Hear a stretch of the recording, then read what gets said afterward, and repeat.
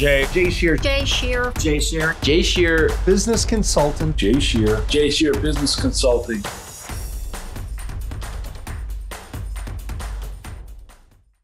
Hey, everybody. I'm Jayscherr with Jayscherr Business Consulting. We help entrepreneurs and business owners maximize their potential and build rock-solid businesses and create more freedom in their lives. And you've joined Business Minds Coffee Chat. Singer-songwriter Robert Palmer sang the lines, "You like to think that you're immune to the stuff. Oh, yeah, it's closer to the truth to say you can't get enough. You know you're going to have to face it. You're addicted to love." Are we all addicted to something? What is your drug of choice? According to my next guest, if you haven't met your drug of choice yet, it's coming soon to a website near you. Well, in today's episode, we're going to explore the world of addiction, the neuroscience behind it, pain and pleasure, the effects of high dopamine stimuli, and how we can find balance in the age of indulgence.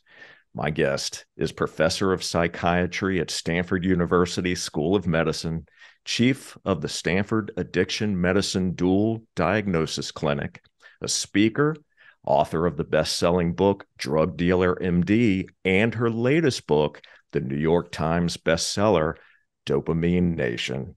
She's the recipient of numerous awards for research, teaching, and clinical innovation and treatment. She also appeared in the Netflix documentary, The Social Dilemma. Please welcome Dr. Anna Lembke. Anna, it is great to see you. Thank you so much for being here today. My pleasure. Thank you for inviting me. Absolutely. Well, I am so excited about our conversation and researching you, consuming your content, reading Dopamine Nation. It has truly opened my eyes, and it's been incredibly insightful and has really forced me to ask some deep questions about myself and about others that I tend to spend time with. So I wanted to jump right into the conversation, and I thought a good starting point for us would be for you to share with our audience what your favorite trait is about yourself. Oh, wow. I think my favorite trait about myself is that I'm willing to look into the dark places and be curious about them. Very good. That's an interesting one. So let's explore that a little bit. We're going to certainly dig into Dopamine Nation, but when we think about the dark places and we are exploring those with a sense of curiosity, what does that mean to you? And can you give us an example of why that is a trait of yours and how that has been beneficial to you in your life? Yeah, great. Happy to talk about that. What I mean by that is that I sort of make it a regular practice to spend time with my character flaws and try to understand them and how and when they're at play, and what the consequences have been for me and others and what I can do about it. And a recent example is that it's amazingly difficult to talk about. Okay. Which is what's interesting about these dark places. A lot of shame comes up, and I think shame is a really important emotion to spend time with, as painful as it is. So a couple of years ago, I started reading my teenage daughter's diary on occasion. And the entry into that was that she's a runner and she'd been injured, and I didn't feel like she was forthcoming with me about that injury. Mm-hmm. And so I took to just occasionally reading, a couple entries, the most recent entries in her diary, to try to get a sense of whether her leg was hurting her. And then I continued that practice, which I knew to be wrong. and a violation of her privacy on and off for, I don't know, about a year and a half or so. And it went then beyond my being concerned about her leg, and it morphed into my just simply being curious about her inner world as she was differentiating her own selfhood, and so hence not sharing as much of her inner world with me as she had done when she was a younger child. And really what it was I was kind of suffering from the loss of connection, which so many of us do as our children become adolescents, and trying to recapture that. And I explored that wrong thing that I was doing. I talked about it with some other people, all of whom said, that is very wrong, Anna. You should not be doing that. And I knew it was wrong. But the other thing that I realized was that in knowing things about her that she hadn't shared with me, none of them earth-shattering. And it was really, the most surprising thing was how little I featured in her diary. In fact, I wasn't mentioned ever, which was funny for me because I think all the time about my kids. And clearly, part of adolescence is they're moving off in other directions. Anyway, I came to realize that it not only was not helpful for my relationship with her, but it was actually harmful, because then I knew things about her that she didn't know that I knew. And then our communication deteriorated because I didn't have to work on the communication because I was getting information in this other way. To make a long story short, I recently fessed up to her and apologized, and she graciously forgave me. So that's an example, Jay. There you have it. That's a great example, and thank you for sharing that. Even though those are uncomfortable things to acknowledge, I think to your point, and this is really the primary point behind you sharing that and us having at least this part of the conversation, is that we do need to explore those areas, those dark areas, to try to better understand about our own psyche, about our own connection to pain and pleasure, and why. What is the motivation behind that? And here you started to look at these diaries to try to, or your daughter's diary, to try to understand whether she was in pain, whether her leg was bothering her, but it morphed into something different. And I'm curious, and I love the fact that you fessed up and that you had the conversation with her and that you apologized, and that she accepted the apology gracefully. What first, when you discovered that in the writings there was no mention of you, how did that make you feel? Well, on the one hand, it was kind of a relief because, the things that you imagine is all that your teenage daughter is saying all these horrible things about you and in her diary. But my initial relief then kind of gave way to like the realization, like, oh, I'm not even really in her orbit. Like, I'm not important in her life, which was, I had then a sort of complex combination of feelings. On the one hand, wow, that's a bummer. Like I kind of don't rank, but on the other hand, it's like, okay, yeah, but that's good. That's good because she's moving on, and she's her own person, and she's much more preoccupied with her friends and her relationships with, her peers, and that's all as it should be. So it was at the end a sort of a good realization. And also it was a kind of a wake up call to me that, oh, I'm thinking about her far too much. She is differentiating and moving away, and that is good and healthy. And I need to do the same. So, looking at these dark sides, I think one of the chief reasons to do it is because we recognize how we're hurting others. And I don't think any of us wants to be that person. So I think this is where conscience comes in. And there's a lot in our culture that sort of gets us away from that. And kind of gives us a pass or tells us that's okay to not think about, the ways in which we're hurting others and to just look out for ourselves. So I think we have to, have practices that allow us to really look hard at our own actions and how we might be inadvertently hurting other people, even under the guise of helping them, which is my common fault. Absolutely. Great point.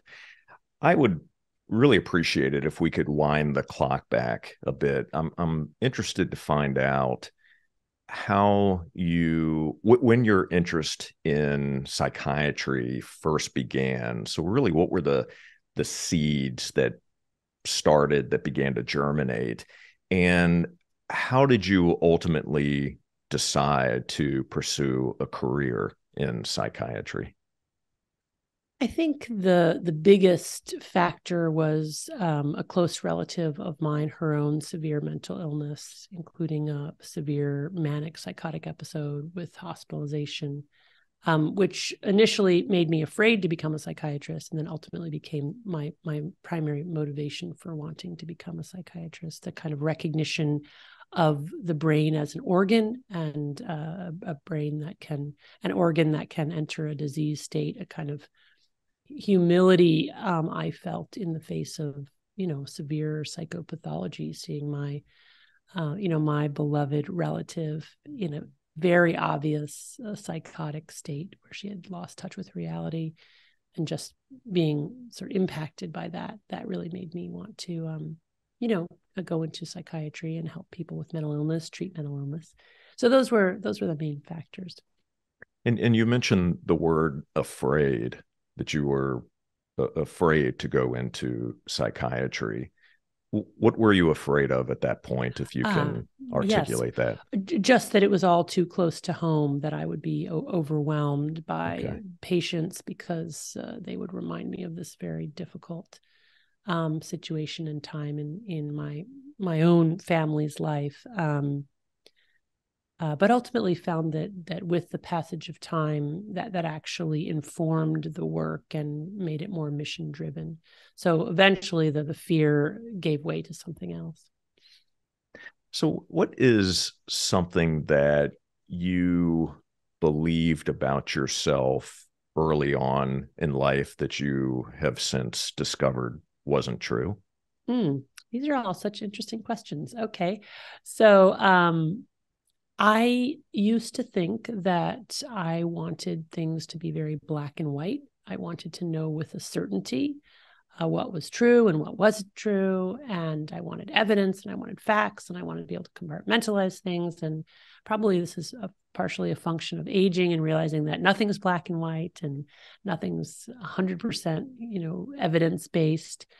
But my ability to tolerate nuance and even invite that, as well as a kind of an ability to accept and a desire really for ambiguity and uncertainty, being able to hold uncertainty. These are things that have changed a lot for me, and I'm very different in terms of those things now than I was in my younger self. If you had held on to that belief about things, or wanting things to be black and white,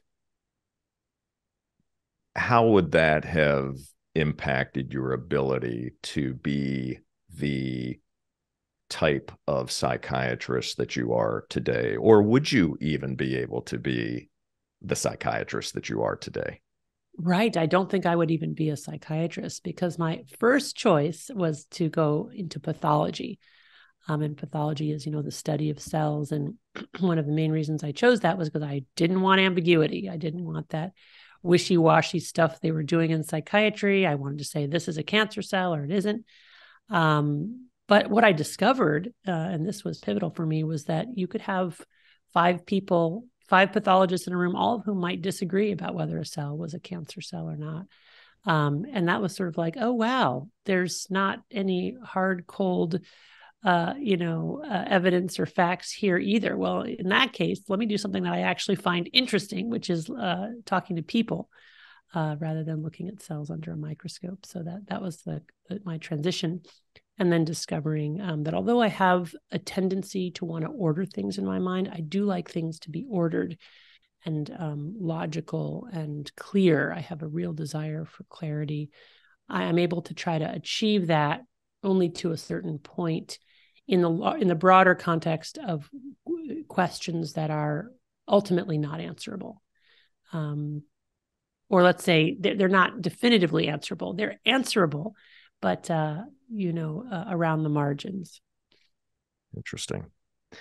So I mentioned at the top of the podcast some of the accolades what you're involved in today. There's so much that you have accomplished and continue to accomplish.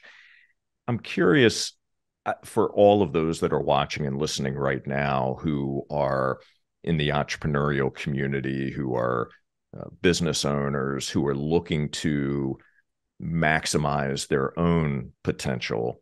Can you share a bit about how you prioritize time, maybe a bit about if you have certain routines, things that you do to show up as your best self, to maintain a level of energy and accomplish as much as you're able to do?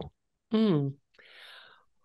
Well, I do regularly practice hormesis. Hormesis is the science of using pain to make us more resilient, to make an organism, a living organism, more resilient.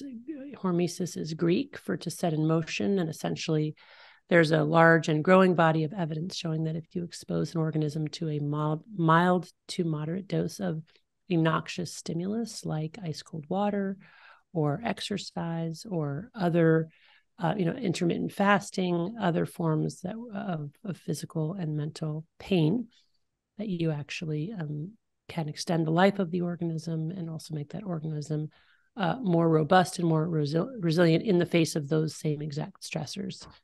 So, and because I do believe that we're living in this dopamine overloaded world where we've essentially reset our hedonic or joy thresholds to the side of pain because we're constantly bombarding our reward pathways with these high dopamine substances and behaviors, I think we have to intentionally and with foresight seek out asceticism or painful practices in order to reset our reward pathways. So I usually start my day, with some kind of physical activity, walking or swimming.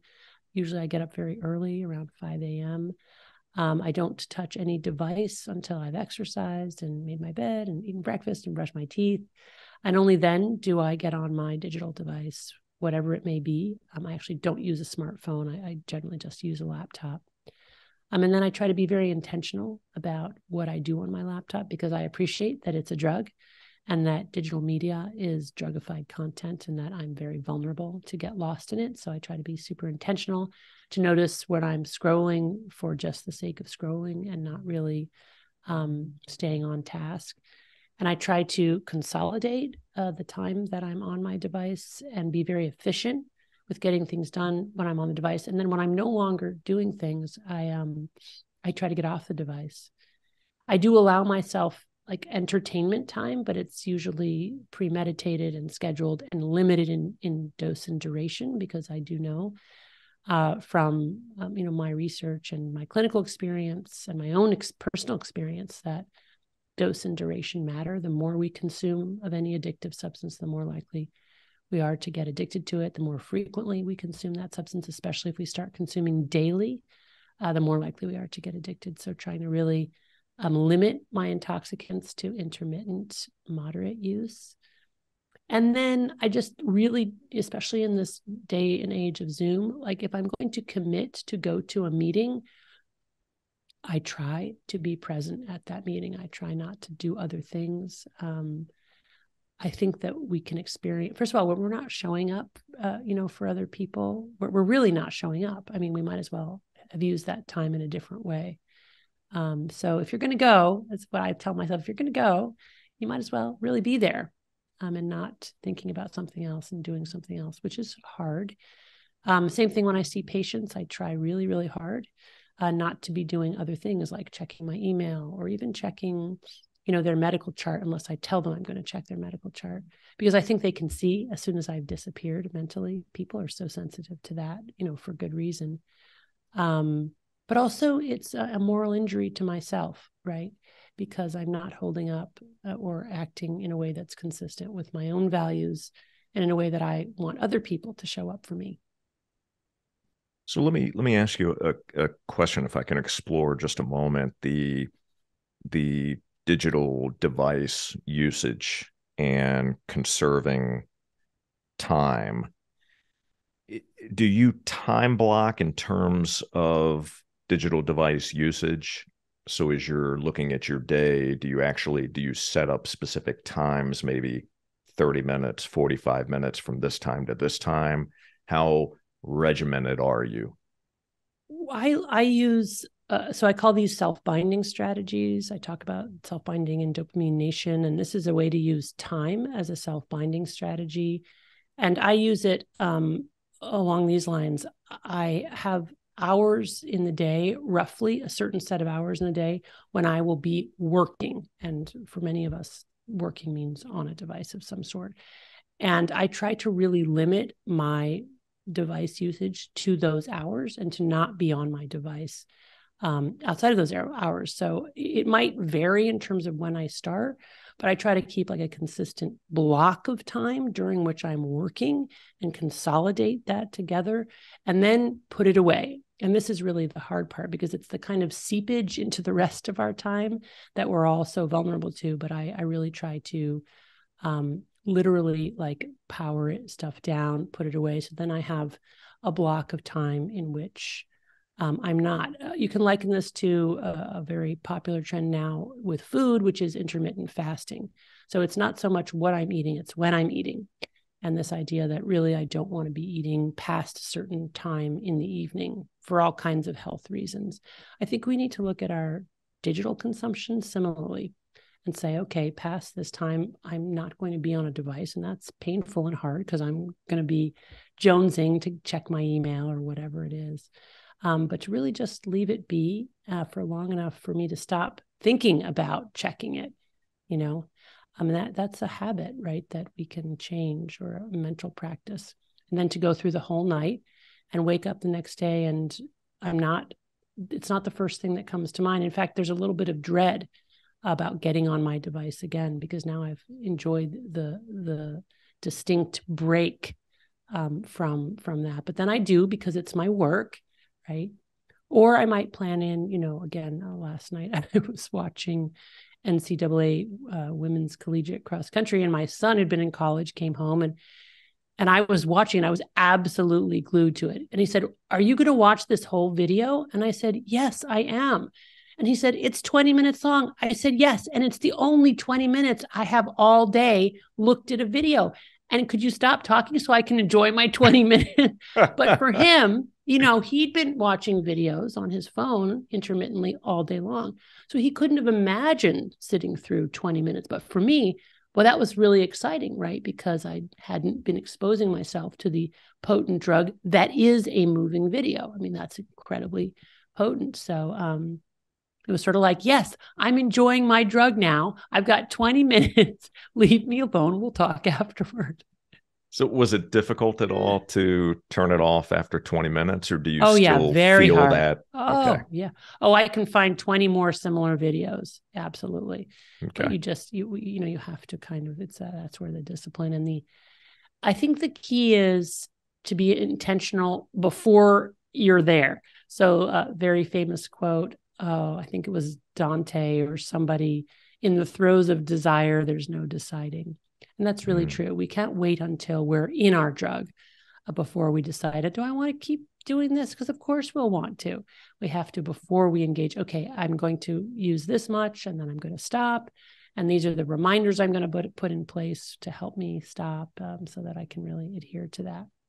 Absolutely. Well, we're going to talk more about some of the tools and strategies here in just a few minutes. I wanted to jump into the social dilemma for just a moment, because Sure. the quote that comes up in the social dilemma, that comes up more than one time, is, "If you're not paying for the product, you are the product." And I wanted to find out from your perspective, what does that mean to you? And how has social media drugified human interaction? Mm-hmm. Mm-hmm. Well, what it means is that when we are engaging in any activity that is releasing a lot of dopamine in our reward pathway, and dopamine is our pleasure and reward neurotransmitter, we can get to a point where we actually lose autonomy. So we lose volitional control. We may believe that we are still the one who is deciding, but in fact, we can get to a point where we're no longer able to exercise our decision-making capacity because we're caught in the vortex of this reinforcing substance or behavior. So that, I think that's what is meant by, you aren't using the product, you are the product. You lose that volitional control to decide for yourself how, when, how much, how often you're going to consume. And these products, we can use social media as the example, are engineered to be addictive. This is, we have hacked this part of the brain. We know exactly how to do it. It's achieved on social media because we have evolved over millions of years of evolution to connect with other humans. Connecting with other humans allows us to find mates, to steward scarce resources, to protect ourselves against predators. We have needed to gather together in tribes as a matter of survival. And our brains get us to do that by releasing dopamine in the reward pathway when we connect with other humans. And the deeper the connection, or the more positive the connection, the more dopamine that's released. And the more dopamine that's released and the more quickly it's released, the more likely that substance or behavior is to be addictive. It has been true since the beginning of time that we can get addicted to sex and to people. Sex and love addiction has been around for a while. The internet and social media didn't invent it. However, the internet and social media did turn it into a much, much more potent version of itself. Because what you have on social media is, in the absence of having to do any work to go out and meet the people, you can now, from your couch, from your digital device, be exposed to an entire universe of attractive, beautiful, sexual, reinforcing faces and personas. And if at any point there's any kind of frustration where you are no longer getting a big dopamine hit from that interaction, you can swipe right or swipe left or swipe up or swipe down and find something new, find something that's similar, but a little bit different. And of course, this engages our treasure-seeking function, which again is adaptive in a world of scarcity and ever-present danger, highly maladaptive for the universe of social media and digital media more broadly. So when you think about what makes something, more addictive and what characterizes the addictive nature of our dopamine overloaded world, it's 4 properties. It's quantity, access, potency, and novelty. Social media is virtually infinite, right? There's no end to the number of TikTok videos that people are going to put out there. Access, the smartphone acts like the hypodermic syringe. It delivers digital dopamine 24/7 from wherever we are. As my husband and I like to joke, yes, it's while running for the bus, you can now, be looking for pornography.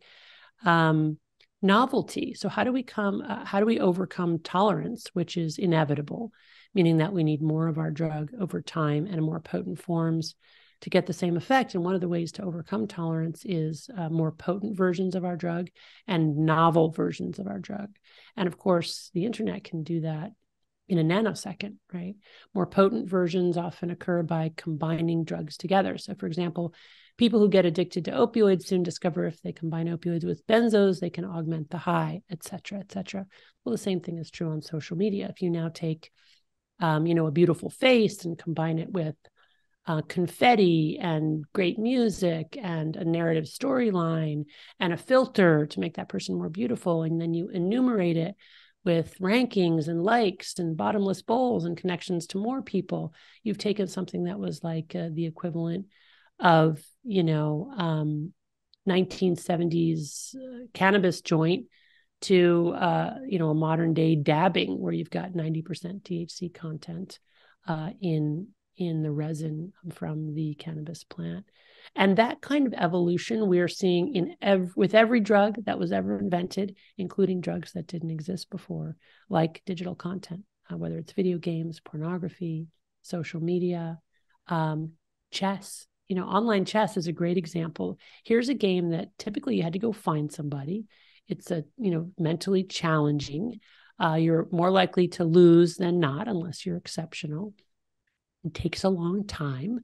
Now you can go online, you can play these short versions of games. You don't even have to play. You can watch other people play. You can comment, right? And I have people who are addicted to online chess. So define for us what addiction means, what it is. And if we were to tie that to the conversation that we're having right now with social media as an example, how do I know if I'm addicted to something that I'm doing on social media, whatever that happens to be? Yeah. So addiction, broadly defined, is the continued compulsive use of a substance or a behavior despite harm to self and or others. That can be harm that you recognize or harm that you don't recognize, but that other people recognize. The things to look for are the 4 C's: out of control use, compulsive use, craving, and continued use despite consequences. That last one is probably the sine qua non, or the real heart of addiction, where we continue to use a substance or behavior despite harming ourselves and or harming others. When we're thinking about social media, I would never suggest that there's nothing good about social media. You and I are engaged here in a form of social media. It's wonderful that we can use this technology to make human connections all over the world. It's absolutely fabulous. But when we begin to use social media not to make human connections, but to chase a feeling, which is effectively the same thing as chasing a dopamine spike, then I think we have to begin to question our motives and our behavior, and to wonder if we're now getting sucked into the vortex of compulsive overconsumption slash addiction. Some of the sorry, go ahead. Well, I was just going to ask, so as an example, if I post something on social media, it could be related to business, something that's on my mind, and I am constantly looking to see, did anyone engage with that post? Are they commenting on it? Are they liking it? Are they sharing it? How many times has it been viewed? Those sorts of things. If I'm drawn in to that information, it is that each time I'm looking, and each time that I am trying to find out if someone shared it, liked it, commented, that's giving me a dopamine hit. Yes, it is. Yes. So if I'm obsessed with looking for that information, looking at that information, that is and it's keeping me away from my family or building relationships or taking care of my own health, that is a form of addiction. Yeah, I would say that has now progressed to a bona fide addiction. But I think we need to look even earlier than when it becomes consequential, and begin to be aware of the ways, large and small, we're all getting sucked into this vortex of compulsive overconsumption before it gets to the level of addiction. So, for example, in my case, when Dopamine Nation first came out, I thought that maybe 5 people would read it. It was an unexpected bestseller. And I found myself over about a 1-week period compulsively checking Amazon probably every hour at one point to see where it was in the rankings, because it got to be like in the top 5, and oh my goodness, that huge dopamine hit. And then I began to observe myself checking it, right, wanting to see where is it now, and then an interesting thing happened where I began to observe in myself that whereas previously, like, anywhere in the top 100 would have been great, now the top 5 wasn't good enough, right? So that interesting escalator phenomenon, no matter how high we go, it's never enough. Then you are getting into this addiction cycle. And then my reaction after, realizing what was happening and how it was actually making me unhappy, and that's really key, like the soft signs of discontentedness that these kinds of behaviors engender. I said, I can't check this anymore. Now I don't check it. Occasionally other people, my agent or my daughter, oh, mom, did you know? I was like, oh, that's great.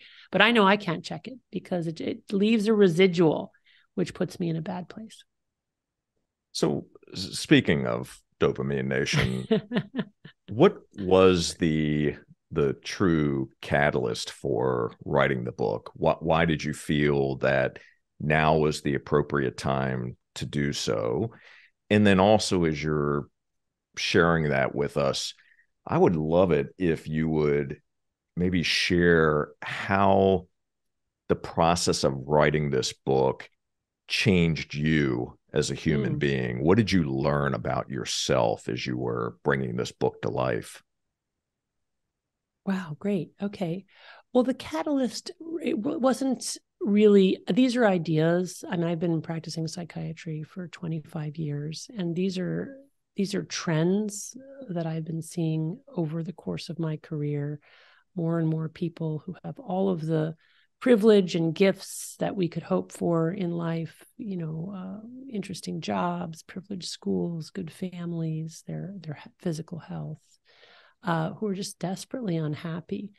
And the ways in which both we as mental health providers, but also as parents, as teachers, as friends, respond to unhappiness with trying to make people even more comfortable. And my recognizing that this is actually backfiring terribly, and that what we really need in life is more friction, more intentional hardship, more eschewing, avoiding, and moderating, highly reinforcing feel-good drugs and behaviors. And I learned that 100% from my patients in recovery, because at the same time that I was having people come in who were depressed and anxious and, wanted a pill, I was having these amazing people get into recovery from, drugs and alcohol, who were discovering a way of living in the world, which was clearly very positive, and very healthy and transformational, really, for themselves and their loved ones. And the secret ingredients, of those lives, which I talk about in the book, because I do consider people in recovery from addiction as modern day prophets for all of us, were things like abstinence, moderation, radical truth telling, pro-social shame, intentionally doing things that are hard, living according to your values, things like that. So those ideas were sort of all kind of culminating. But then I met a patient, and when I met this patient, I said to myself, "This is the vehicle for telling this story." And that was my patient with a very severe sex addiction, a Stanford scientist, a lovely man, very gifted, brilliant, wonderful person, a nice person, who had developed a very serious sex addiction, betrayed his wife, betrayed his own values, ultimately built a masturbation machine. And what resonated for me was the way that his masturbation machine, which sounds so, oh gosh, almost repulsive, maybe is the word to put on it. But I saw the parallels between his masturbation machine and my own digital devices. The ways in which our smartphones really are masturbation machines, how we're meeting our needs instead of doing the hard thing of connecting with other human beings in real life. And I had developed much prior to seeing this patient, I had developed a romance novel reading addiction, and the parallels between this patient and my own, eventual, minor addiction to romance novels it didn't break anything in my life, but it certainly wasn't healthy. I was just struck by it, and struck by the ways in which we're all becoming addicted, and the ways in which this wisdom of recovery is something that everybody can benefit from. And so that was the crystallization of how to communicate these ideas to a broader readership. Well, you do such a remarkable job of sharing the stories of your clients. And obviously, for all of those that are watching and listening right now, the names have been changed, but you do go into some depth and detail. And that first story that you open the book up with as an example is a true eye opener. It's an uncomfortable story to read. And I wonder, from your perspective, as you're sitting across from this individual, or really many of them that are in this book and others that are not in this book, is there anything at this point in life and in your work after doing this for 25 years, is there anything that would surprise you to hear now? Great. Yeah. So, yes, and always. And that's why this is such an amazing career, because you think you've seen it all. And then, through that door walks someone who tells a story. You're like, oh, wow, I've never heard quite that before. Also, let me just add that my patients, who are detailed in great depth in the book, are my co-authors to some extent. I asked them, all of them, permission. Everything about their stories is true, except for the names being changed. And they all agreed to, in fact, enthusiastically agreed, to share their stories as a way to help others. So I wanted to Beautiful. just make sure that, that folks know that. It's truly a beautiful gift. It is. And Thank you. the book, and this is for those who perhaps haven't read it yet or aren't familiar with it, we're certainly going to provide links in the show notes here so you can pick up a copy for yourself. But the book really explores some exciting discoveries that you are able to outline, and they explain why the pursuit that we have for pleasure actually leads to pain. And not only explains that to us, but then also, and you've shared some of this sprinkled through the conversation, shares some of these strategies that can be employed, some things that we can do. And I always believe that in situations like this, that the awareness piece is so critical. Like when someone comes to you as an example in your practice, there is some sense of self-awareness that something is wrong, right? Something is wrong, and it's causing a problem in my life, maybe with my family, my career, things along those lines. So paying attention to what is happening around us and paying attention to sometimes very subtle changes, I think, is part of the battle. It's part of the process. And then what do we do with that self-awareness is really what matters most, right? Being able to reach out for help, just being honest and candid. And when I read some of these stories, like the very first story as an example in the book, it's very raw. It's incredibly raw. And as you explain what this particular patient was doing, the extent that this patient went to be able to satisfy this addiction is really, it's amazing. It truly is. I mean, sometimes I can just imagine you sitting there and thinking that just when you thought maybe you had seen it all or heard it all, that the human mind can actually take us in some very interesting places. And I think, to your point at the beginning of our conversation, talking about the curiosity and exploring some of those dark places, this was definitely exploring some dark places to feed something that was insatiable. Right. Yeah. I mean, think about the amount of mutual trust it takes, right, to be able to open up about some of those very dark things that we've all done in our lives. I don't think anybody is immune from that. I mean, the enormous amount of trust, to be able to tell another human being. And then when that other human being responds, not by, screaming and running from the room, but instead saying, well, tell me more about that.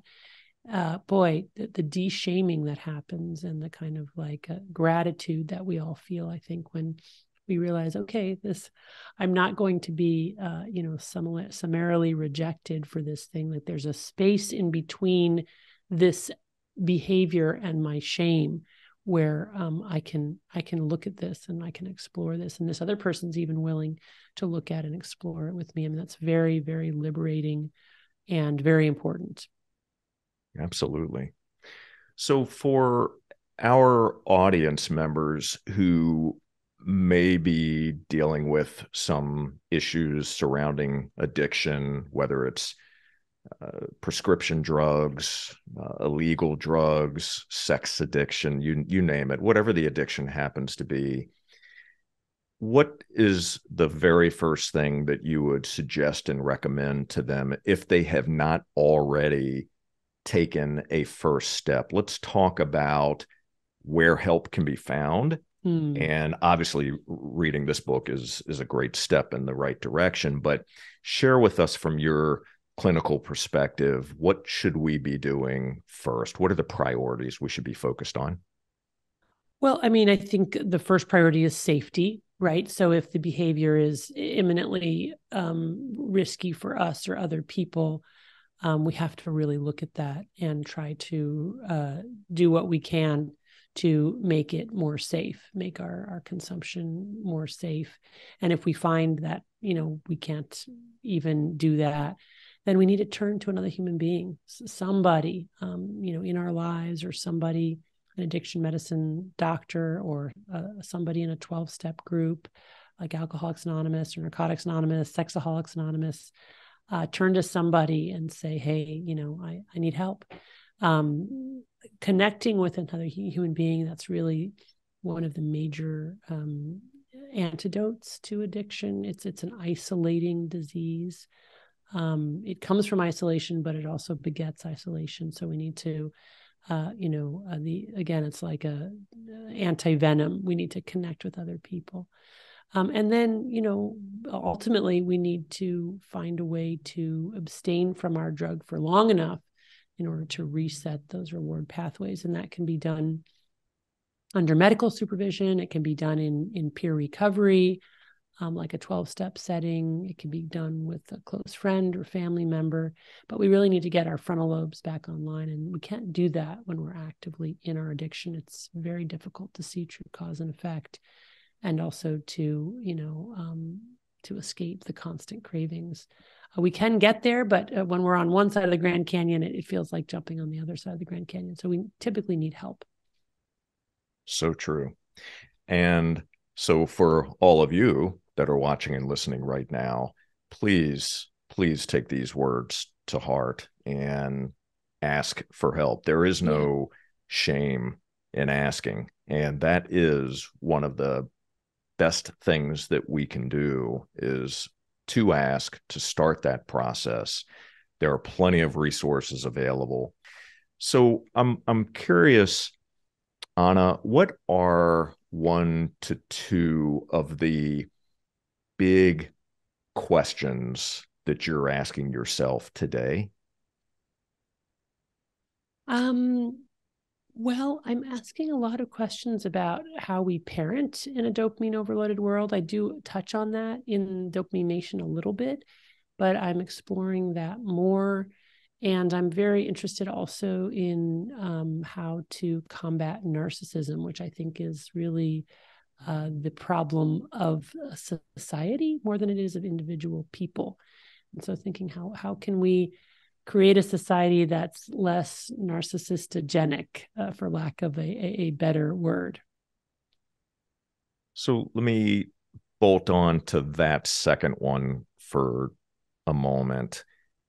Where does that, who owns that problem? How do we, and that's a bigger question, but what's a starting point for us? Who do we need to get on board to be able to solve that problem? It's because it's a societal issue as well. I think so. I mean, I think it's important, and actually that perspective in and of itself is a little radical, right? Because it is listed in the Diagnostic and Statistical Manual as a mental disorder, narcissistic personality disorder, which means we place it in the brain of certain individuals who we deem to have that disorder.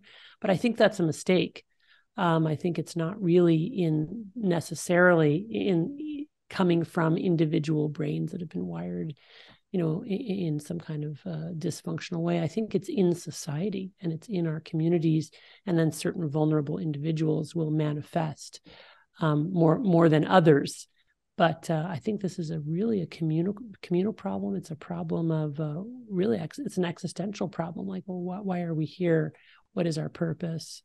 You know, and when our purpose becomes conflated with seeking material wealth or seeking power or seeking fame, which our society is preoccupied with, then naturally, you know, we are going to reward narcissistic behaviors, which are really make people very, very unhappy. Not just the person who's manifesting those behaviors, but everybody around them. So I think, how do we combat that? Well, I will be listening and watching to find out what you, as you explore that in more detail, what you write about and some of your insights and ideas there. So I appreciate you sharing that. Yeah. So here is my final question to you as we wrap up.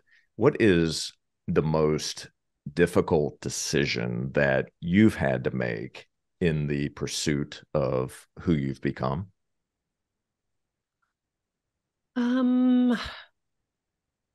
Well, I mean, I think that I mean, along the lines of my own narcissistic tendencies, you know, what I've had to do is learn to really give it over to a higher power and to people who I consider to be wiser than I. And again, to just recognize how limited and how broken I am. I'm not alone in that. I think that's the state of humans, but to really, really confront that. And that was a very difficult thing for me to do. But I was at a point in my life where there also was no other option. That was many years ago now. So, and I'm so much better off for it. I'm so grateful for that difficult moment. Beautiful response. And I connect with that one. I'm still learning that me myself. Too. It's a work in progress. Yes, it is. Well, Anna, I want to thank you so very much for joining us today. Welcome. This has been such a great conversation, and I appreciate you, and I'm grateful for all that you've done and what you've given our audience today. Oh, thank you. That's so nice. My pleasure. It's been a joy to talk to you. Thank you. And for all of you, thank you so very much for watching and listening. Would you please take a moment to subscribe, rate, leave us a review, if you will. That goes a long way. And to enjoy more episodes, all you need to do is visit jayscherrbusinessconsulting.com/podcast. And until next time, keep learning and growing.